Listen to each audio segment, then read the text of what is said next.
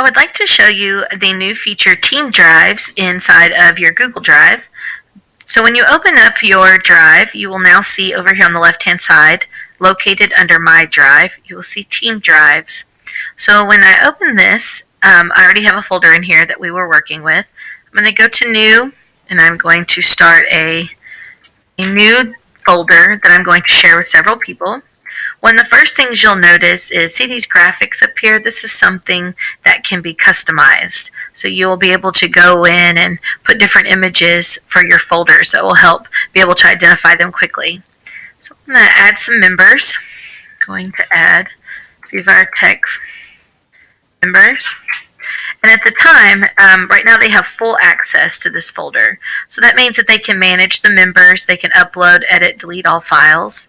If I gave them edit access, I would be the only one that would be allowed to add members or delete members. They would only be allowed to edit files and upload new files. There's also comment access and view access. So whoever creates the original team folder will be able to set this membership permission. Right now I'm going to keep it at full for both. If I wanted to send them a message letting them know that they've been added to this folder, I would enter it here. But for time's sake, I'm going to skip that part. Now as the folder is being added, you'll see that it's open. I can add files here.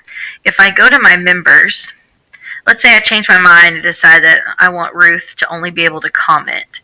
I can go in and change her access. Now Sarah is still a full working accessing member, so she could go in and even change Ruth back or do anything that she needs to do adding other members. So click done.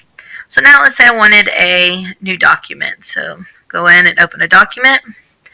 This document is now automatically shared with Ruth and Sarah.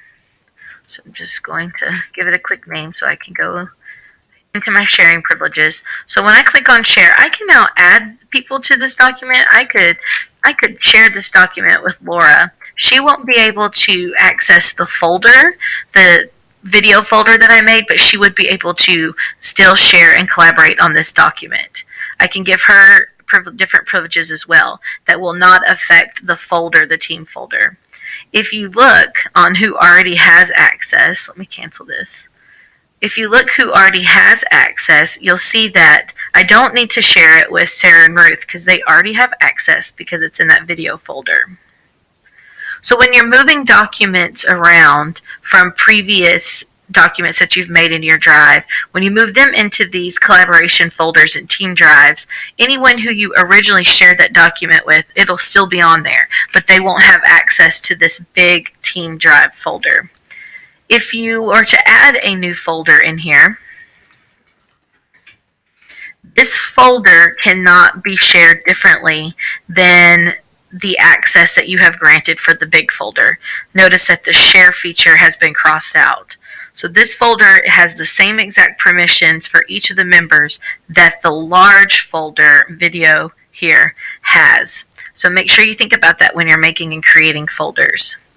This is the big idea and the main features for the new team drives. This is great for collaborating, using it for departments, or even as we get working, maybe we will have the students use this feature as well. If you need more help, make sure that you click the available links that are provided in Google.